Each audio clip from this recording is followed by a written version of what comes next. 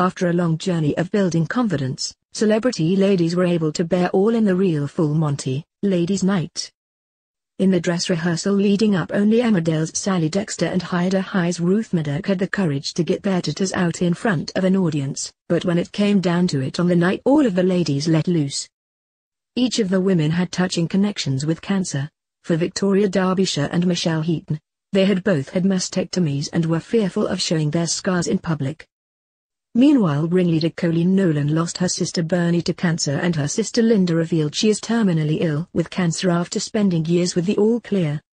Ashley Banjo choreographed a routine for the group to This Is Me, a song from film The Greatest Showman, which empowered the girls to get their kits off and inspired viewers. Those watching were utterly amazed at the courage of the women involved, and felt empowered to check their boobs as soon as they could. Throughout the show, the girls went on various excursions, including one to the Moulin Rouge in Paris, to try on the perfect outfit and gain confidence in their sex appeal. They donned sexy, silky bodices and panties on stage, some adorned with tassels and diamonds, and held fans of feathers to add to the luster and glamorous look. The girls truly strutted their stuff, and as the flash moment happened, many of them wept and hugged in shock at what they had just done. But no boobies were seen by home viewers. Despite this, fans were marveling at the girls' hard work and determination to reveal all for a good cause.